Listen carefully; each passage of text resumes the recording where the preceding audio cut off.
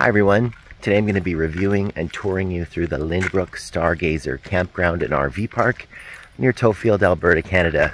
Stick around for this week's campground review.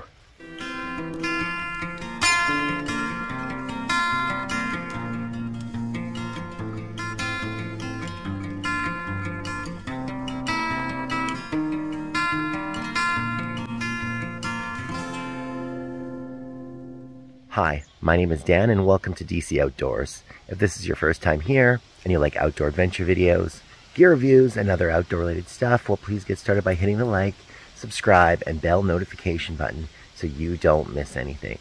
Well, let's get on with this week's campground review.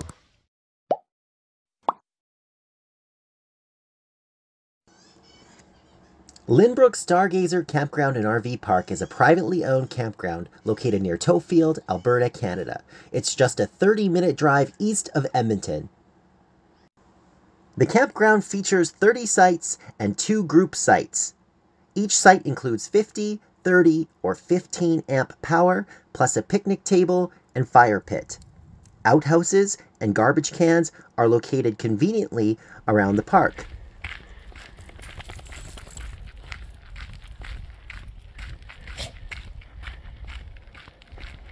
The sites were clean, generally private, and well treed.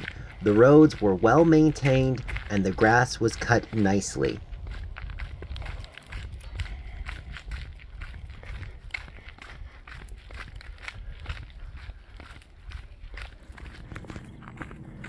Other amenities include a heated in-ground pool, playground, and a sand volleyball court.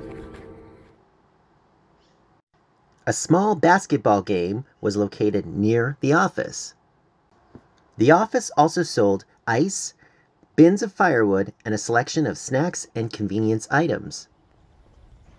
A gas station is located within walking distance for other items of need. City water is provided for campers, and there is one sani-dump on site. The campground also features this decorative pond and fountain, but there is no fishing. Here are the rates for the 2023 season. 50 amp pull-through sites are $50 a night, 30 amp sites are $48 a night, and 15 amp sites are $45 a night.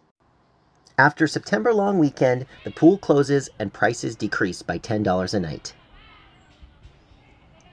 There are also 2 group sites available. Group Site A has 6 sites, with each costing $48 a night. Group Site B has 4 sites, with each costing $48 a night. You must rent all of the sites in each group site if you're booking it for a group.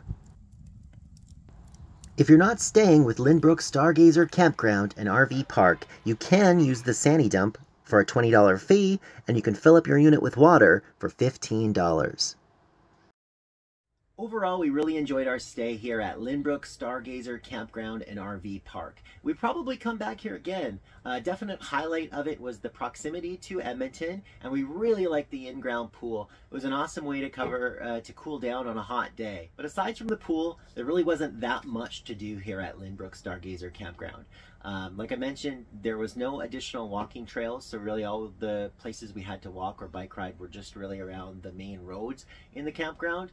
There's no fish pond, there's no lake, so really this is the kind of place where you're going to hang out in your campsite and probably chill by the fire, cook a nice meal, or hang out with friends. If you're looking for something with a lot of activities, you probably want to head somewhere else. But the nice thing about it is this is close to a lot of other things, right? So if you wanted to head out fishing, there were a couple trout ponds around. Some of our friends went to Black Nugget Trout Pond, which was about 25 minutes away. Elk Island Park isn't too far away. And like I mentioned, Edmonton, Sherwood Park, they're also close locations. So if you want things to do, you can always head into those locations and find stuff to do. Like I mentioned, this is a pretty relaxing campground with the amenities of the city, right? That's the main selling feature. That's the main reason why you would come here. I thought that the fees were pretty standard with what you get for a powered site. It was nice that you could fill up with water pretty easily. One thing though that I would warn you is there is only one sani-dump lane. So when we were leaving in the morning for our stay, we had a little bit of a lineup at the sani-dump. The other odd thing is usually when you're using a sani-dump at a campground, there's a fresh water hose that you can use to kind of clear out and rinse your your wastewater pipe, right? Your hose. And there was no fresh water to rinse that out, which was kind of weird. So once I ran the black water tank out, I kind of flushed it out with the gray, but there was no clean water to rinse through. So that was maybe a little bit of a miss. And like I said, a lot of campgrounds will also have 2 lanes where you can kind of drive by.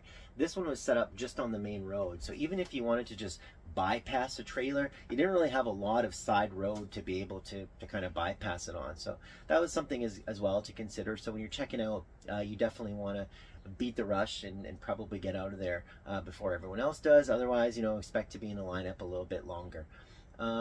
Overall, though, like I said, we like the campground. We would probably consider coming back here to Stargazer overall for, like I said, for the features. The pool was a nice touch, and for some of those kinds of things. So as always, though, if you guys have any questions, please feel free to drop them down below. I always take time to answer all the questions that come across there. So let me know if you have any questions I can help you out with. If you have any comments, also drop them below. I really appreciate you, you know, taking that time to leave those comments. And like I mentioned earlier, I always respond to each and every one. If you made it this far, though, I want to thank you so much for watching. And if this was your first time here and you like outdoor adventure videos, gear reviews, and other outdoor related stuff, well, please hit that subscribe, like, and bell notification button so you don't miss anything. Until next time, we'll see you outdoors.